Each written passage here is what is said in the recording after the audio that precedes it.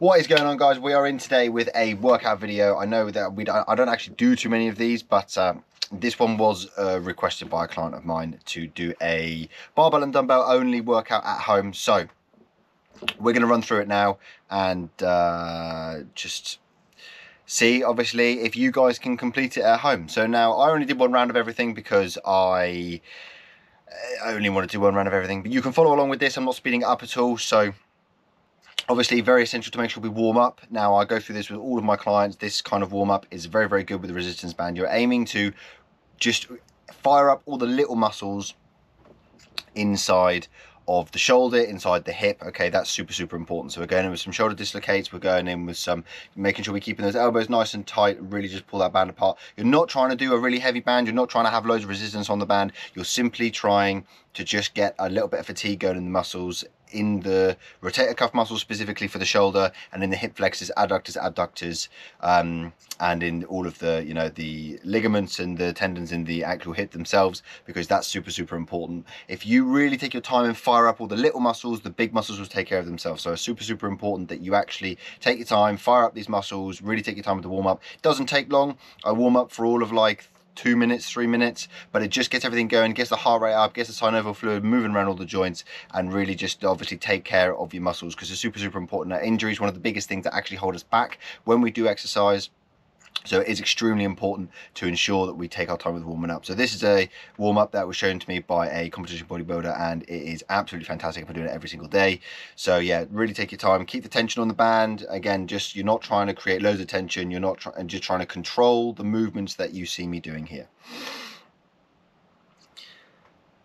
So now we're moving into some hip warming up exercises.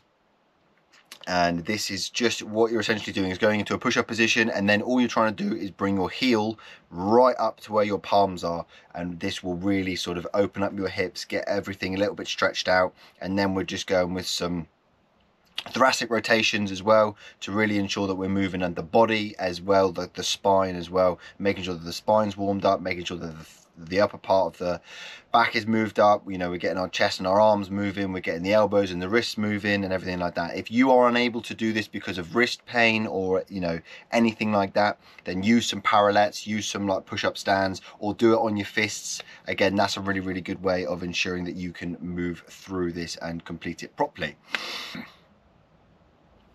So we're moving into something that I found on TikTok actually quite a while ago. It's called Thor's workout, or Thor's warm-up.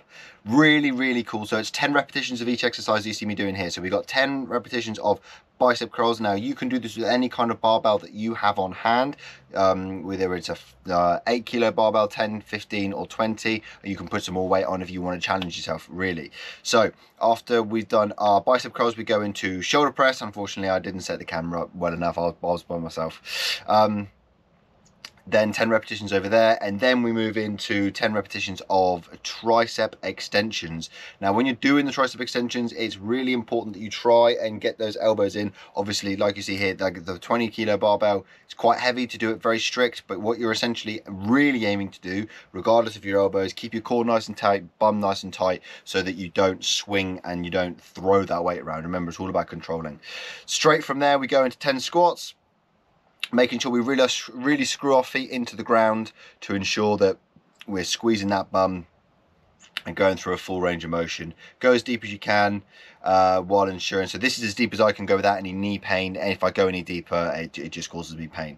From there, we're throwing it straight back over. We're going into some RDLs. RDLs, fantastic for hamstrings, glutes.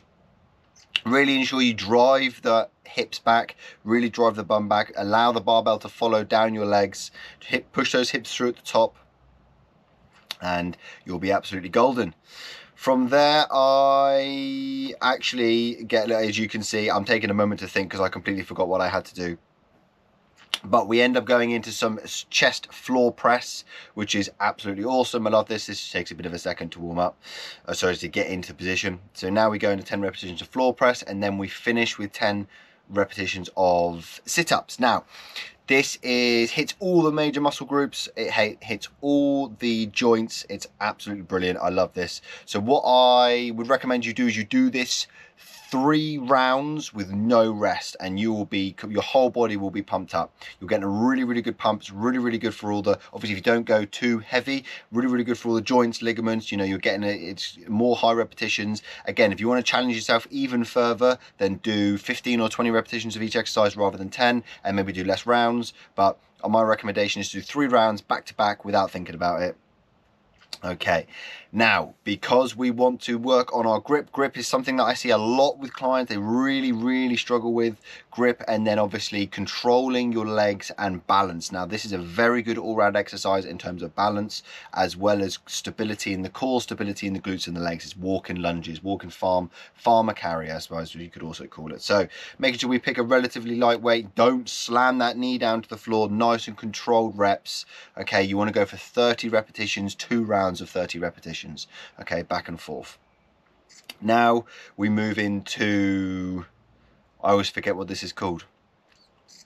It's called different things. It's I suppose a push-up pendlay row or a renegade row, different things of calling it. What you want to ensure that is in this is, again, you're keeping your core tight, you're keeping your glutes tight, and you have a nice wide stance. Now, obviously I'm using hex dumbbells here. You might not have access to hex dumbbells. Hex dumbbells make it easier because obviously they're nice and flat on one side.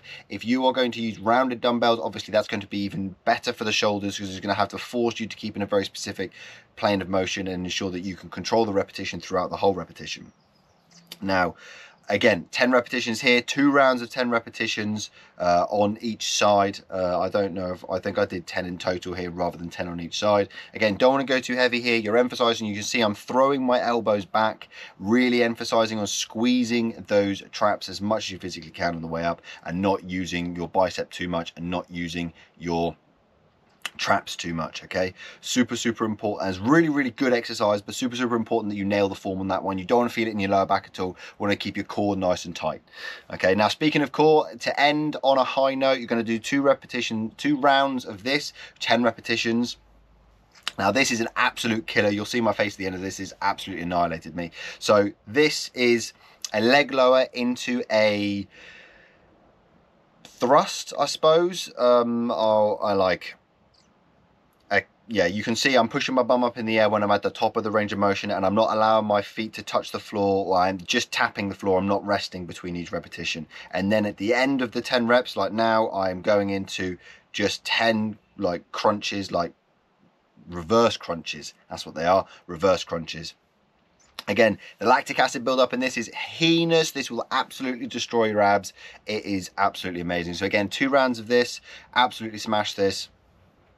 And then that is the full workout done.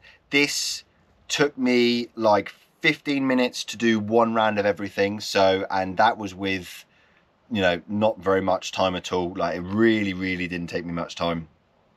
So you'd easily be able to smash this out in half an hour if you do 2 repetitions of everything. Thor's workout, again, if you want to do 2 repetitions of a little bit higher stuff, go for it.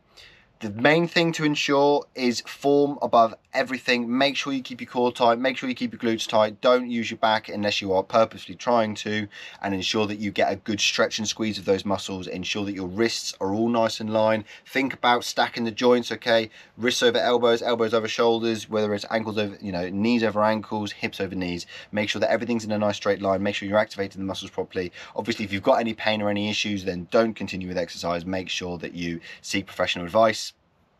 Other than that, guys, just a quick one, because I know some people have been asking about different things. You can do Thor's workout with dumbbells if you prefer. If you only have dumbbells, you can do nearly all of this with bands as well if you want to, which just takes a little bit of time figuring out. All of this has been designed purposefully to work on balance, coordination, strength and cardio. So it's a full well-rounded exercise. It'll take you up to half an hour, or if you want to smash 3 rounds of everything, 45 minutes to complete. So there's no excuse not to do it. Other than that, guys, make sure you tune in next week for the next video of, I think we're moving on to trauma-informed coaching, parenting power pack, and how we can then, obviously, my story and working all those things out. But other than that, share this with some friends, see if you can get some people to compete and go head to head and see who does it in a quicker time. Other than that, don't forget to like and comment your thoughts on the video.